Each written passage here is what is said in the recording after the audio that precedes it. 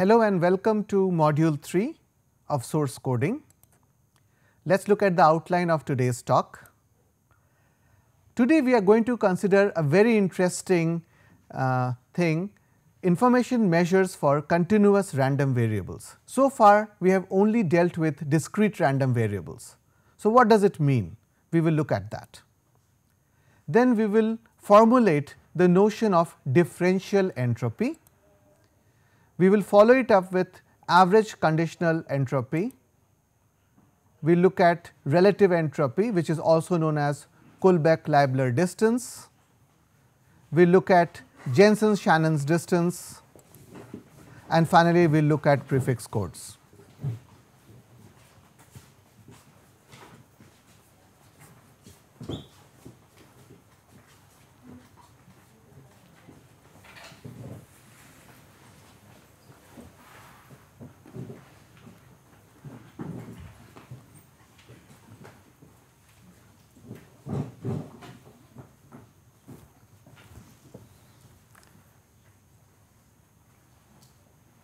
Okay, let us start once again.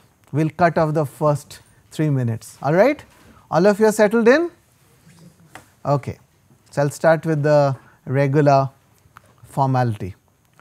Hello and welcome to module 3 of source coding. Let us look at the outline of today's talk. We will start with information measures for continuous random variable as opposed to discrete random variables that we talked about in the previous module. Then we will formulate the notion of differential entropy. We will look at average conditional entropy for continuous random variables. Then we will discuss something called relative entropy, which is a kind of distance measure called the Kullback-Leibler distance. We will then look at Jensen-Shannon's distance, and finally we will introduce the notion of prefix codes.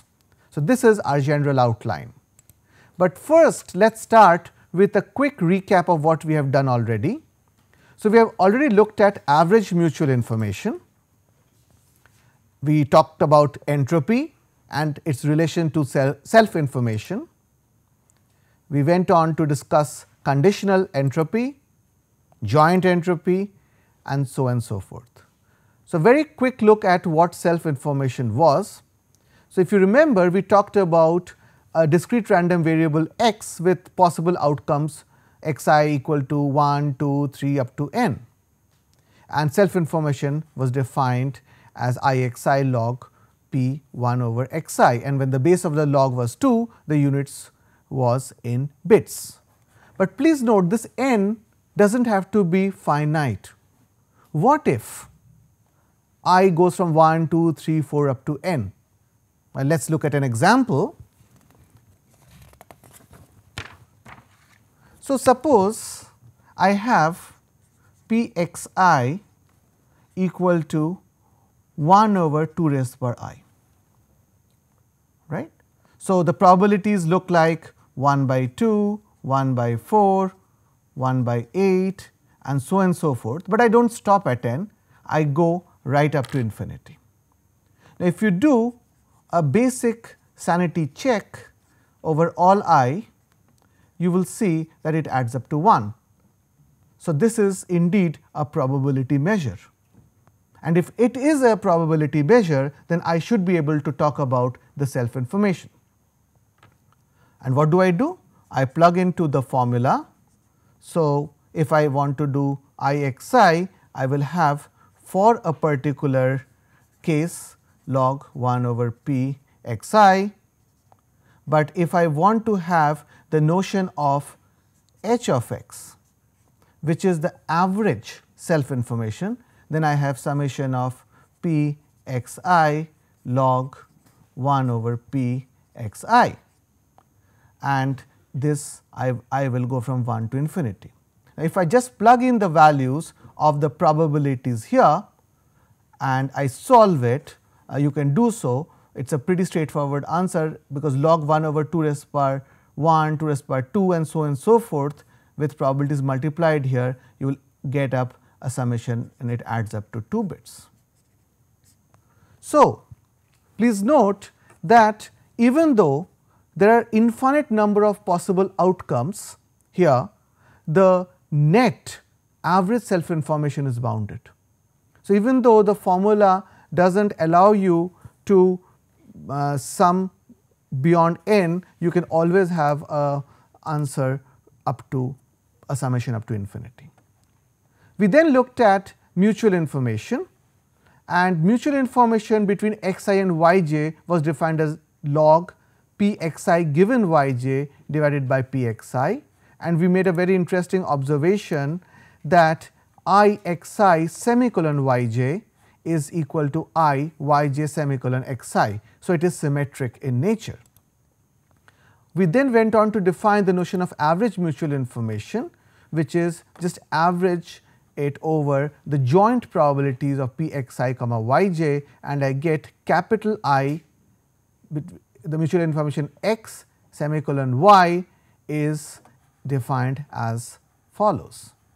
And we know that I x semicolon y is non-negative, greater than or equal to 0, and the equality is achieved if and only if x and y are statistically independent.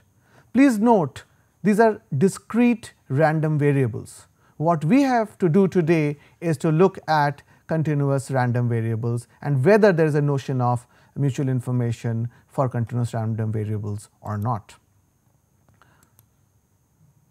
So, let us look at this notion of information measure for continuous random variables. Now, the definition of mutual information for discrete random variables can directly be extended to continuous random variables, but this is talking about the definition. We will talk about the meaning, whether the meaning can be extended or not, in a later slide. So, let x and b be random variables with joint probability density functions p x comma y and marginal PDFs p x and p y. Fair enough? We are talking about continuous random variables here, and we then define the average mutual information between x and y as I x comma y is equal to integration, double integration over this is p x comma y and log p y given x into p x over p x into p y dx dy. So, this is the definition of continuous random variable, the information measure for that. So, let us put a word of caution. Even though we could extend the definition, the physical interpretation probably cannot be stretched. So, we should point out that the definition of average mutual information can be carried over from discrete random variables to continuous random variables, but the concept and the physical interpretation cannot. What was the physical interpretation for a discrete random variable? Well, when we defined an average mutual information between x and y, the basic physical interpretation was, having observed y, what can you say about x in general, on an average? What can you say? Maybe you can say something, maybe you can say nothing. So, x, occurrence of x communicates something about occurrence of y and vice versa, and that is basically captured by I x semicolon y. Now, you would like to say the same thing about continuous random variable, but unfortunately that is not the case. The reason is that the information content in a continuous random variable is actually infinite. I mean, what is the best way to look at it? Take a sample, represent it correctly. How many decimal points do you need? You can sample it and say it is 2.3099217229. You keep going. It is a continuous random variable. It is a point on the real line. So, you keep going and you really need infinite number of bits even to represent a single sample value, let alone the entire function. So, the information content truly is infinite, and therefore, we cannot really go on dealing with infinite information all the time, let alone compare and what one communicates about the other random variable. So, we have just seen that the self information entropy is infinite, and we have to get around this problem, and we define a new quantity called differential entropy. So what, each one of the random variables encompass infinite information. What about the difference? Maybe the difference is not infinite. Okay? So let us define the differential entropy for a continuous random variable. So the differential entropy is defined as h of x. Mind you, h is small h, lowercase h, as opposed to uppercase h for discrete random variables, and is defined as an integration minus infinity to infinity px log px with a negative sign. As usual, if the base of the log is 2, then the units are in bits. Same word of caution, there is no physical meaning attached to it. If you remember, in the earlier lectures, we tossed a coin, and if it was a fair coin, we said that the average self information for that source tossing a fair coin was 1 bit, and it made sense because you needed 1 bit to represent either head or a tail. So, this is a strong physical interpretation. However, for a continuous random variable, we have no such luck. So why was it called differential? Yes, we will talk about this differential part very shortly. Okay, it will come. Now, let us look at the properties of differential entropy. Okay. So, we talk about this chain rule where h x1 x2, this k should be dot dot dot dot up to xn, and it can be represented in a conditional form as h xi given x1 x2 dot dot dot dot up to xi minus 1. The other property is that the translation of the random variable x does not change the differential entropy, and I am relieved, because if I add a constant, it really does not add to the randomness of x, and the information content is primarily the measure for randomness. So, translation, it turns out, does not alter the differential entropy. And if you just multiply by a scalar, so the differential entropy of not x but a times x is just a DC shift. How do you visualize this practically? Imagine a continuous random variable. So, let us plot this and try to get a physical interpretation for this. Suppose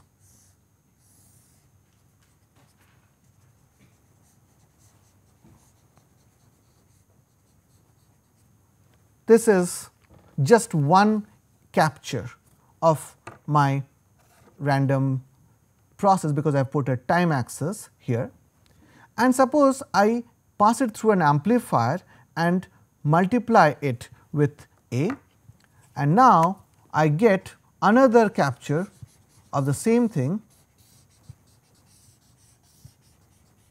Okay. So, if you can see, just the physical observation tells you that the second random variable, which is a times multiplied with the first one, has a higher level of randomness. The variance has gone up, and consequently the information content has to go up. But how does it go up? It gives you a basic DC shift here. So, if you look at h a x equal to h of x plus log absolute value of a. Okay. There is a strong interpretation attached to the scaling factor. Now, another interesting question to ask is, how similar, or if you are a pessimist, how different are two probability distributions? Fine. So, we talk about a notion of relative entropy as a measure of distance between two distributions. distance measure? Well, I tell you how different two probability distributions can be. If I ask you a question, I give you Gaussian and I say how different is it with respect to another Gaussian, or how different is the distribution with respect to a Rayleigh distribution. These questions are valid and we would like to have an answer to that. So, we talk about this notion of relative entropy, or by the two guys who defined it, Kullback and Leibler. It is called the Kullback-Leibler distance between two probability mass functions Px and Qx. It is defined as d p parallel q is nothing but Px log Px by Qx. Okay. This you can see is nothing but an expected value of log Px over Qx. So, what they have done is taken the two quantities Px and Qx. If you just think hard enough, it is nothing but Px log Px minus Px log Qx. But if you remember, Px log Px is a measure of the average self information. So, therefore, the notion of relative entropy. How is one's information relative to the other? Now, so what is the physical significance of Px log Qx? Means it is actually Px log Px, that is the self information, and minus Px log Qx. yes. So, let us repeat the question.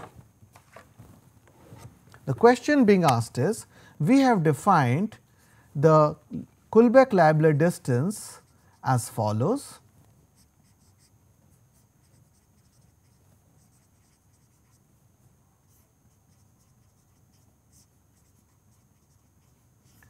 And with a little bit of imagination, you can see that this is nothing but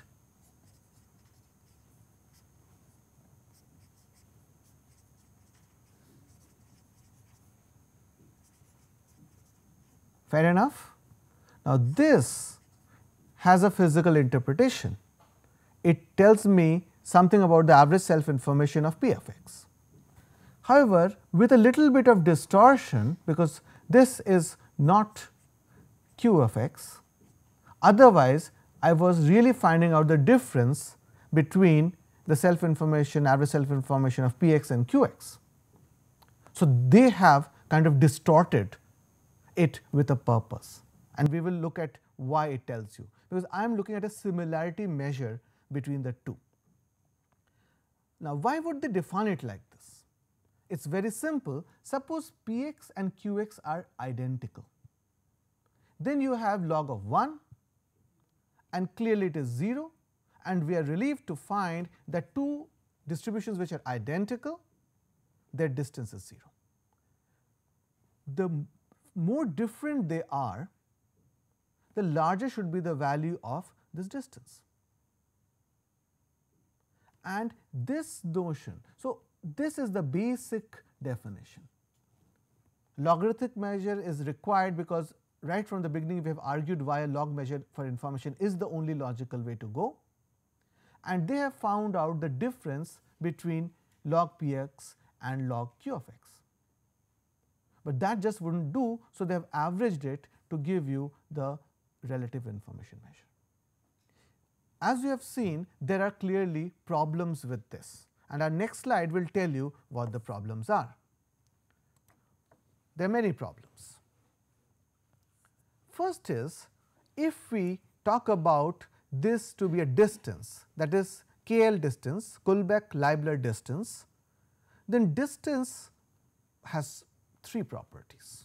Number 1, non-negative, so greater than or equal to 0.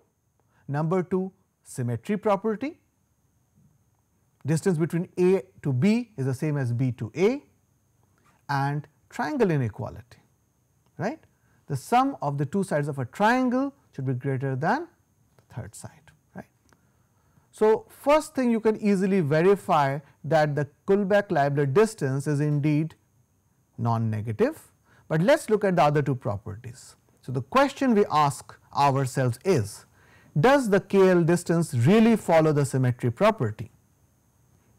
Just now, couple of minutes back, we had this discussion and we saw that there was some asymmetry. So, why do not we test it out? The question we are asking is dP parallel Q equal to dQ parallel P? So, we plug in the values and we check for whether this is the definition of dP parallel Q. Is it really equal to dQ parallel P?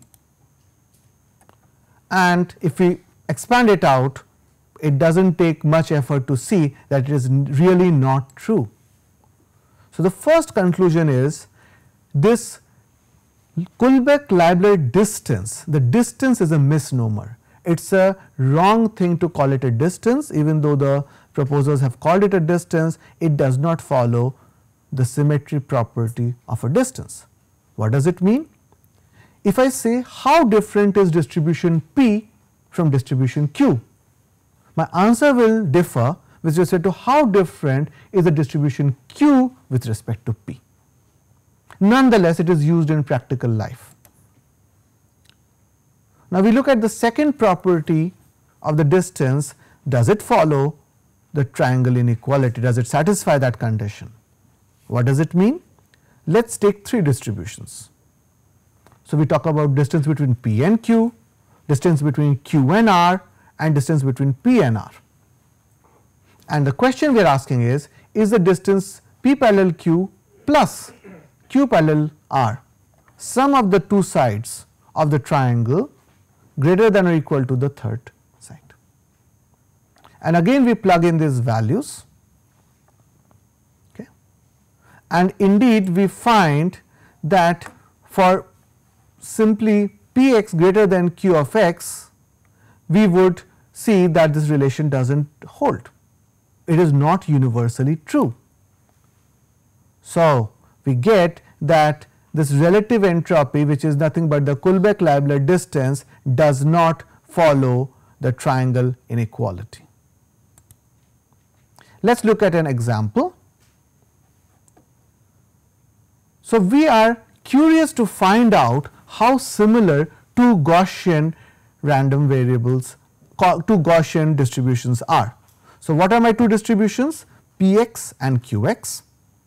And it is an interesting exercise. P x has mean mu 1 and variance sigma 1 square. Q x has a mean mu 2 and variance sigma 2 square. So, how different are they?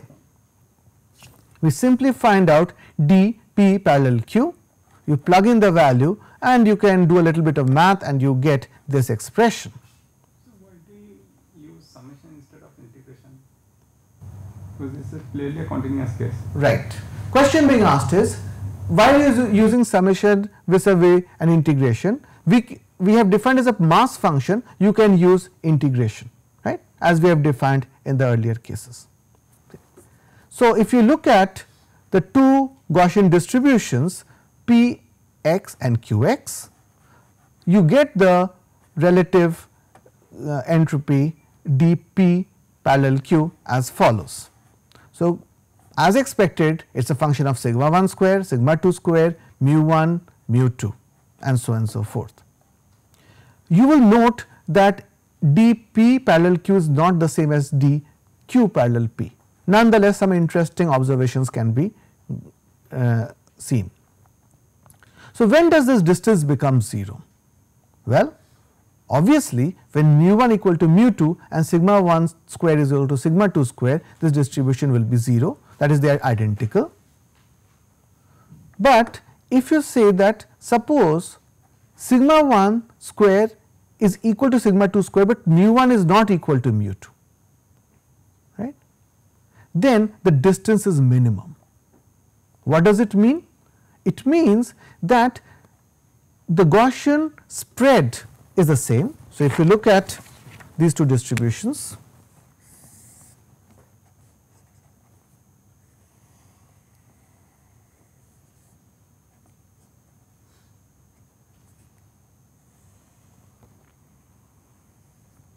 so variance is the same, but they are apart.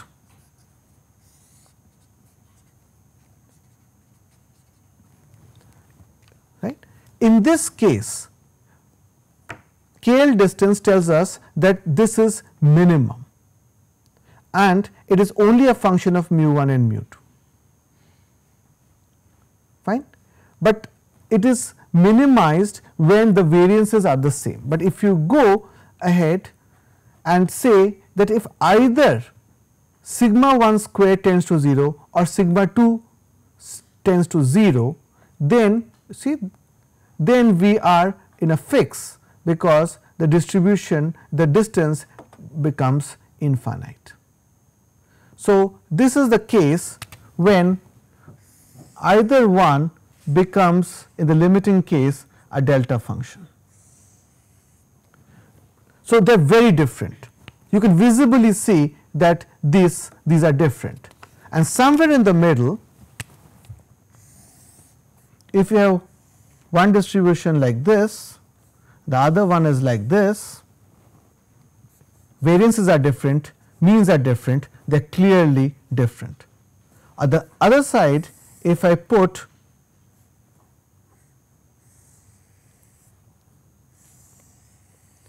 variances are the same, means are different, then the distance, KL distance is less. So, these two probability mass functions, the distributions are much more similar to each other than these two distributions. Not only it is visibly correct, you can also calculate it from the expression for KL distance. Okay. So, there is a strong physical connotation attached to how similar or different two distributions are. Now, we move on to the average mutual information for continuous random variable, and it is a very elegant way to define it. It is I x semicolon y is nothing but the distance between the joint distribution and the product of the distribution. So, it is the relative entropy between the joint distribution p x comma y and the product of the distribution p x into p y. Clearly, if we have p x comma y is the same as p x into p y, we get a direct obvious conclusion, right. If they are independent, then we have a one notion. But in general, we know that this distance measure is not symmetric. So, Jensen-Shannon came up with an alternate measure of this distance which is symmetric, and let us define it also. So, we are now looking at overcoming the shortcoming of the Kullback-Leibler distance. We talk about the Jensen-Shannon distance. Again, it is between two probability mass functions p x and q x, but it is defined as JSD, standing for Jensen-Shannon distance, is half of d relative entropy p parallel m plus half d q parallel m, where m is an intermediate point between p and q. So, this you can check for yourself is symmetric. So, JSD p parallel q is equal to JSD q parallel p. So, Jensen-Shannon distance is also referred to as Jensen-Shannon divergence or information radius in literature. So, those terms are used interchangeably, and this value is limited between 0 and 1 under the condition that the base of the log is 2. So, why are we doing all of this? There has to be some practical utility for all of these mathematical exercises. So far, we have built in some tools to understand what is the best way to represent symbols. So, in the next few slides, we will explore what are the ways to efficiently represent, in other words efficiently code symbols generated by a source. In earlier lectures, we talked about what could be a source, It could be a man tossing a fair coin and shouting out 1 0 0 1 1 0, or he could be tossing two independent coins and saying 1 0 0 0 0 0 0 1 and so on and so forth, or he could be tossing unfair coins, or he could be typing his SMS, that is the source, or a monkey typing a keyboard, that is the source. All of these are sources. They generate symbols.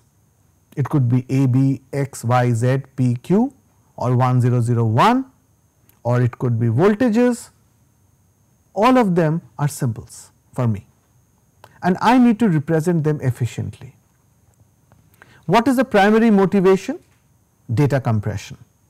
Efficient representation leads to compression of data. Suppose we have a discrete memoryless source and it outputs a symbol every t seconds. So, each symbol is selected from a finite set of symbols.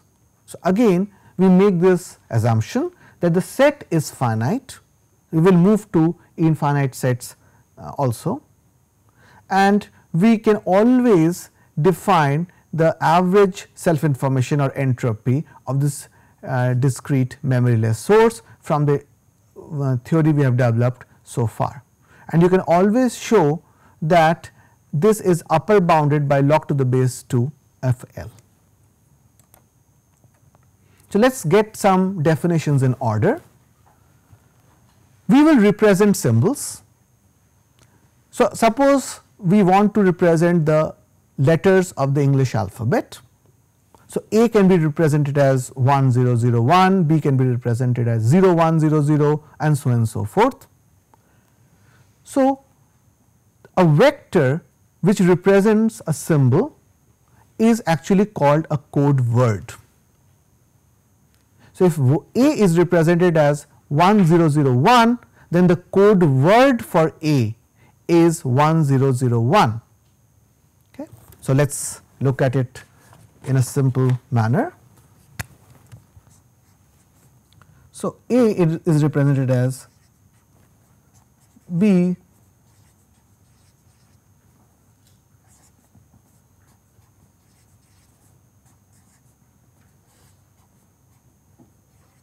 and so on and so forth. So, this is a code word. However, the set of code words is called a code.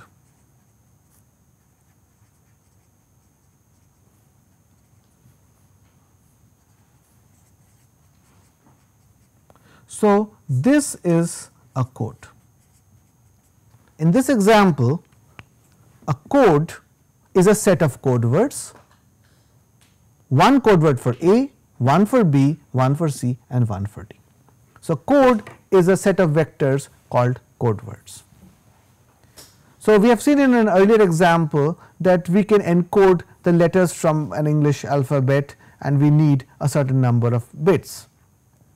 Here I have shown in my earlier example a 4-bit representation, I can have a 5-bit representation. Clearly, if there are 26 characters in the English alphabet, then I have to have minimum 5 number of bits, otherwise I cannot have unique representation.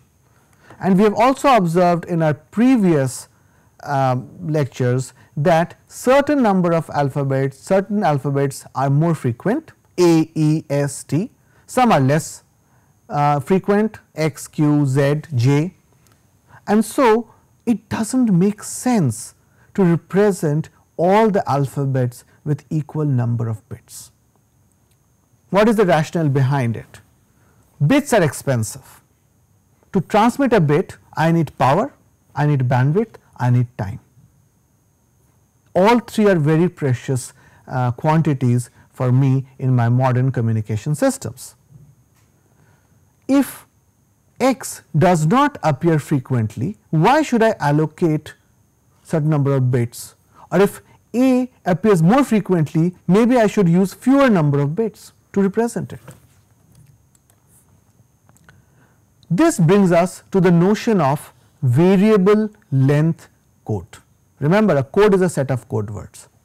So, in the example that I have shown earlier, I only had fixed length code where A, B, C, D, all of them had 4 bits.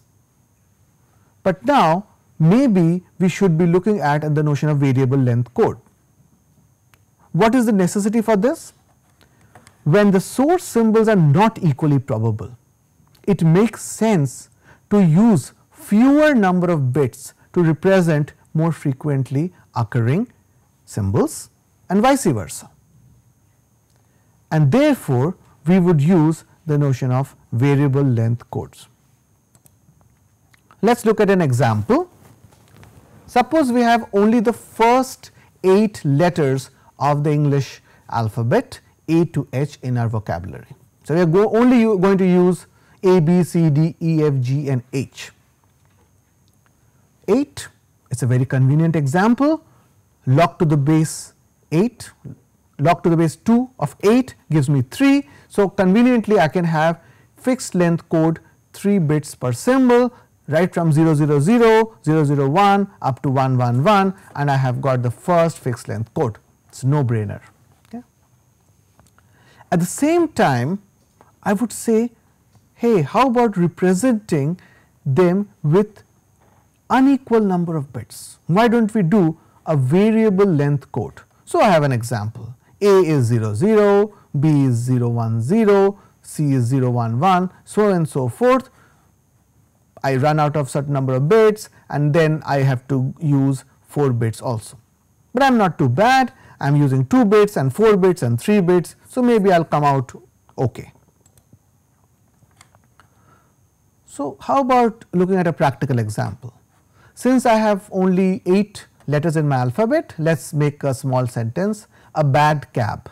It only uses only first 4 letters.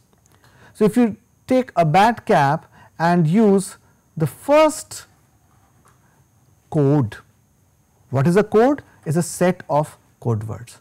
So, the table 1 is a code, table 2 is also a code, table 1 is a fixed length code, table 2 is a variable length code. So, if you use the fixed length code, you have how many characters? 1, 2, 3, 4, 5, 6, 7. So, 7 into 3, 21 bits is what I expect from the fixed length code. But if you look at the variable length code, I have got fewer number of bits. Looks like we have a winner, right? We have been able to save 3 bits, percentage wise that is not too bad. So, let us look at another variable length code for the first 8 letters of the English alphabet, because this time I am really excited. I am going to squeeze out fewer number of bits will be used to represent A, B, C and D, so and so forth. So, is it always true that variable length code will reduce the number of bits? Maybe in some cases it can also increase. Okay. So, the question being asked is, does variable number of code, the variable length of code words always reduce the representation? So, answer depends on A, how efficient is your code, and B, what is the frequency with which the letters are appearing. So, we will give an example where a variable length code can actually lead to expansion and not a compression. So, that can also happen, but we talk about on an average. So, the most important 3 words are on an average. What are you saying on an average? Yes, on an average a variable length code, if designed properly, will be able to compress. But once in a while, for a very special set of input characters, it can lead to expansion. But hey, we carry out our communication over millions of bits and it averages out. So, we turn out a winner. So, if we complete this example, if this much more constricted code, A only 1 bit, B only 1 bit, C 2 bits and so on and so forth, and only when I am forced, I am run out of 1 and 2 bits, I go to 3 and 3 bits. and then I again encode a bad cap, I just have 9 bits. But the problem is the decoding part. You cannot decode it, at least not uniquely, because if you look at it, a bad cap is truly 0 1 0 0 1 0 0 0 1, but it can be broken up into different sets and it becomes A E A B A A D or A B A A B A A B. So, clearly it is not uniquely decodable. Since I do not know a priori how long are the code words, since they are variable length, I do not know at the decoding end what was actually sent, I am in trouble, unless I have a smart way to overcome this deficiency. So, let us revisit variable length code 1 and variable length code 2. If you remember, variable length code 1 did give us a reduction, but not by much, and variable length code 2 gave us a major reduction, but it could not be uniquely decoded. So, you look at variable length code 1, can it be uniquely decoded? Well, the answer is yes. The answer is yes, because we make a simple observation that no code word is a prefix of any other code word. So, variable length code 1 has a very unique characteristic. What is it? No code word is a prefix, that is, no other code word starts with any other code word. No code word is a prefix of any other code word, and hence decoding is absolutely unique and instantaneous. The moment you find a valid code word has come, you declare the result, because there is no point in looking further, because no code word is a prefix of any other code word. This interesting property is called the prefix condition, and the decoding strategy is very simple. As soon as a sequence of bits corresponding to any one valid code words is detected, we declare the symbol being decoded. So, we now formally define what is a prefix code. A prefix code is one in which no code word forms the prefix of any other code word. And since I can instantaneously declare the results as we go along, these are also called instantaneous codes. So, let us summarize what we have learned today. We started with information measure for continuous random variables. We made a distinction between discrete random variables, continuous random variables. We could extend the definition, but not the physical interpretation, because the average self information of contained in a continuous random variable is actually infinite. We then talked about differential entropy, and we observed that even though you cannot really talk about in real terms the information content of a continuous random variable, you can talk in terms of a differential mode. So, x is a continuous random variable, y is a continuous random variable. So, h x minus h y may not be infinite, even though h of x and h of y, each of them are infinite, and hence this word name differential. So, it only makes sense, any meaning, when it is taken as a difference of two h x and h y, okay? Hence the name differential. We talked about the average conditional entropy for continuous random variable. Then we raised a very interesting question: how do you say two probability distributions are similar or different? What is the similarity measure? And we talked about relative entropy. This is also called the Kullback-Leibler distance. We also observed that it is a distance measure, but it is a pseudonym, it is a misnomer. Only the non-negativity is satisfied, it does not follow the triangle inequality, nor does it follow the symmetry property of a distance measure. So, to overcome that, we talked about the Jensen-Shannon distance, which is symmetric, and finally we introduced the notion of prefix codes. That is the first step towards efficient representation of symbols, and ultimately we look at ways to compress data, speech, images, what have you. Right?